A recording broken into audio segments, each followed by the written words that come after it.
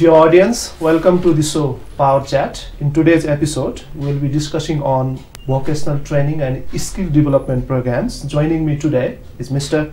Bal Mukunda Neupane, Acting Team Leader, Employment Fund of the HELVETAS Swiss Inter-Cooperation Nepal. Please allow me to welcome him. Welcome to the show, Mr. Neupane. Thank you. How have you been? Yes, I'm good. Well, how do you analyze the HELVETAS Swiss Inter-Cooperation's presence in Nepal? Development support coming to Nepal, it's already been more than 6 decades. Yeah. You are leading, Yeah. you are assisting one of the major projects, Employment Fund. Yeah. Could you shed light on major changes that have taken place in Nepal due to presence of HELVETAS? Thank you for the question. Actually, HELVETAS Nepal was initiated its program in Nepal since 1956, and then we have already celebrated the 60th year in Nepal last year. It has mainly focused on the rural economy upliftment, and then rural infrastructure development, water resource management, skill and employment, training and upliftment of the economic development of the people, especially from the marginalized and disadvantaged communities. Up to, as you know, that trailblaze of Nepal, yes, that was the first initiation of the HELVETAS Swiss Inter-Cooperation Nepal. It started actually from the rural infrastructure through this intervention or trailblaze support program. This means the support has now reached to all districts of this country. Yeah, it has covered almost more than 70 districts in all. It has almost more than 6,800 trailways has been constructed, and yes, agriculture, for the agriculture economy, it has it has intervened especially in the far west and midwest regions. The irrigation canals, and then this water collection, that's pond. Well, Mr. Neupane, what is the response from the public, especially that of the overall Swiss Inter-Cooperation in Nepal? What is the participation level? Yeah, actually, since the principle of HELVETAS is go to the people, work with the people, and then plan, work together with the people, and that is what the motto of this HELVETAS. That's why the people's perception so far we have found very good, and then they are very impressed, because this is the Swiss modality also, working through the people and for the people. How do you partner with the organization? Could you also shed light on the partnerships? Yeah, partners, regarding the partnerships, for the first time, perhaps in case of Nepal, for the first time we mobilized local non-governmental organizations since 1985. That was the first initiation done by the HELVETAS in Nepal. Especially in the construction process of the trail bridge, that was done, and then we select the partners, actually local partners in that sense, local partners, and we are very adapted with the local environment, which is very familiar, and then people of the local community like the organization, like that non-governmental organization, and even CBOs, community-based organization. We mobilize them through, we partner with them and mobilizing the local social mobilizers. Mr. Neupane, I'm coming to the project that you are leading as acting team leader, Employment Fund.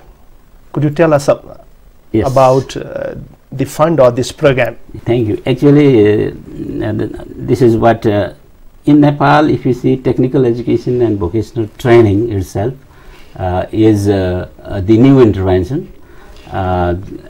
Since there is fluctuation of the practices.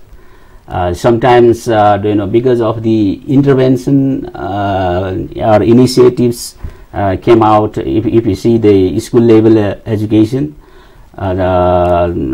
sometimes the vocational education systems comes, and that was replaced by technical school system. Yeah, and then that sort of initiation led by the government has been frequently changed, but still until the new education system plan was initiated in 1971, no particular vocational education system was established, but after 1980s only, when Council for Technical Education and Vocational Training, that was established in 1989, and before that, under the Ministry of Education, the directorate was there, under which this some of the trade schools. How is your project supporting these all government initiatives here in Nepal? Yes. In this context, what happened, mostly these trade school or institution-based training school, they produce, this supply-based, the training graduates, which did not link with the employment market. Employment market, because requirement of the industries was one particular skill, whereas they were the institution based system, training system, they produce the curricula, the traditional curricula, which is not updated based on the demand of the industries. That's why there was huge gap between the skill gained through the training institute and skill required to the industries. In order to bridge that gap, Employment Fund, this project was initiated, realizing the need of the bridging this gap. And then in 2008 it was initiated, and project was steered by the Ministry of Education. Actually, planning division director is the chairperson of the steering committee of Employment Fund. So basically, you are partnering with the government, Ministry of Education. Ministry of Education, you are right. Ministry of Education is the lead person, a lead of the steering committee. And then where we represent the National Planning Commission member, and then there is representation of Ministry of Finance and other different donor agencies. There is Could you tell us the major activities or program interventions that have taken place during last 7 or 8 years? Yes, thank you. That's why, in order to bridge the gap, as I said before, we designed the program in order to address the need of the people who are deprived from the mainstreaming this training and education, and who are economically very poor, they don't have access of training, and then those who are economically poor as well as socially marginalized. In order to address the need of those people and to uplift the economic standard of those people, we designed the training program especially based on the demand of the market.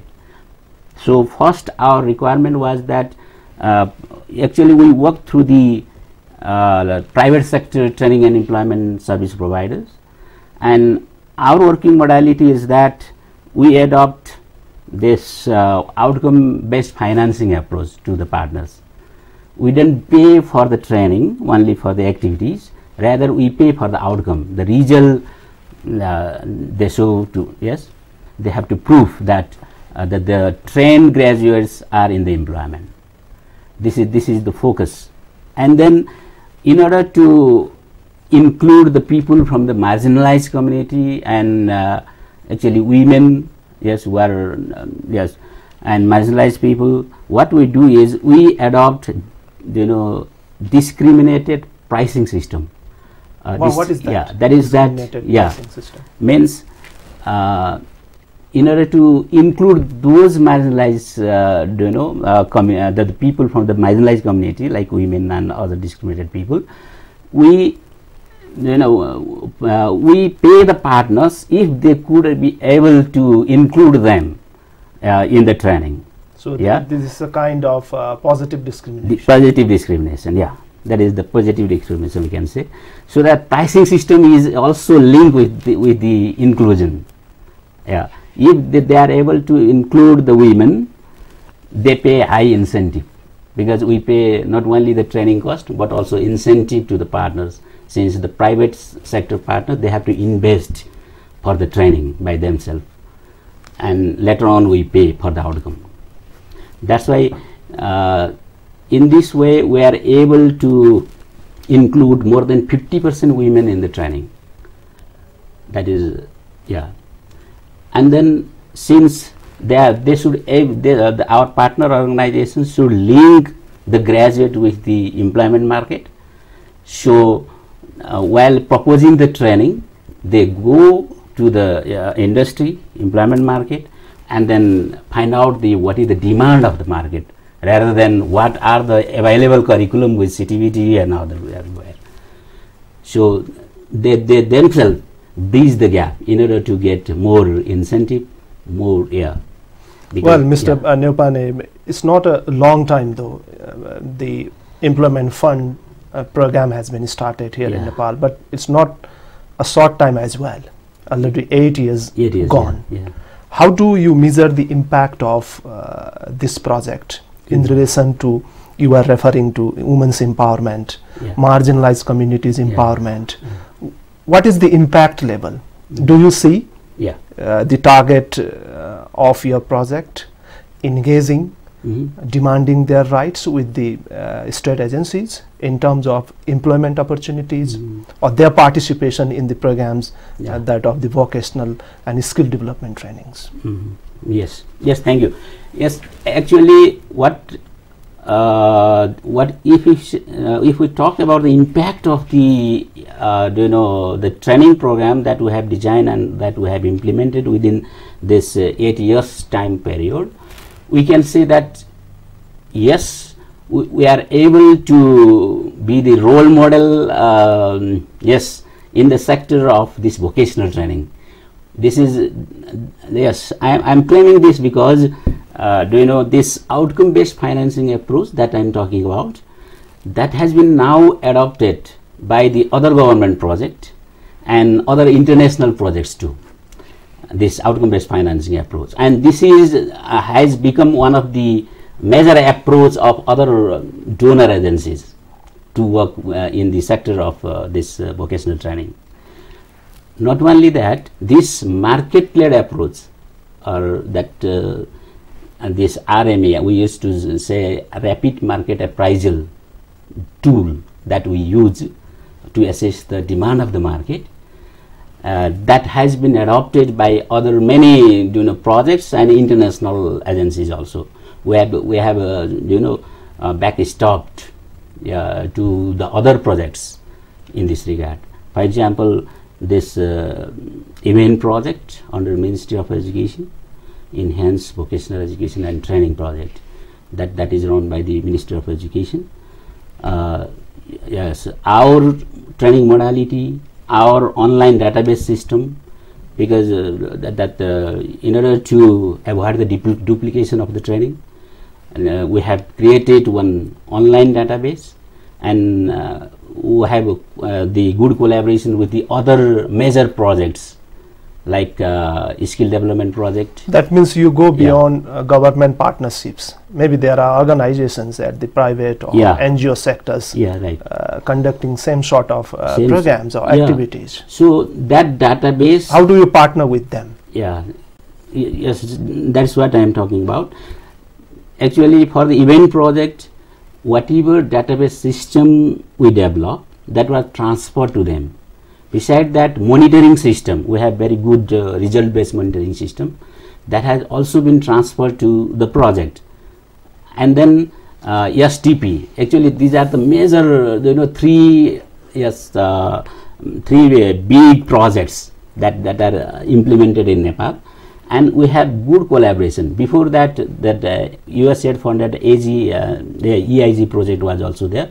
We had also collaboration with them, and in order to avoid the duplication, yes, we had that same database system where the database was linked within the project, and if the trainees has already got training from employment fund, that cannot be enrolled in the database of the event project. That could be the program's name, employment fund. Yeah, it looks like that the activities are designed in such a way that provides employment to unemployed youths or any other communities. Yeah. Do you have any segment on ensuring or providing or facilitating the process of employment generating activities? Yes, that is what the focus. Sorry, perhaps I forgot to mention. Actually, its establishment was first. It was initiated with the aim that this will be the fund of the nation, where every donor agency will give certain grant amount, and then donor agency and even the government, even the private sector, will invest on it, and then this will be the fund to mobilize for the unemployed, to train the unemployed youth and make them sellable on the job market. But later on, because it was not the well developed as it was envisioned at that time. That's why it was envisioned. Later on, what happened? At least we started with the fund of the DFID and STC and World Bank.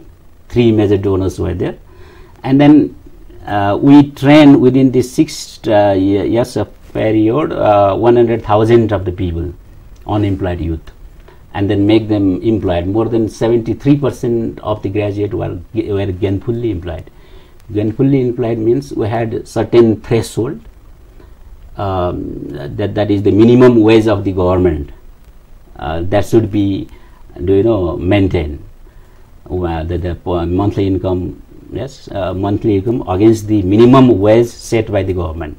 That we used to verify the income of the graduate, and then those who are were able to meet that threshold, they are called gainfully employed graduate.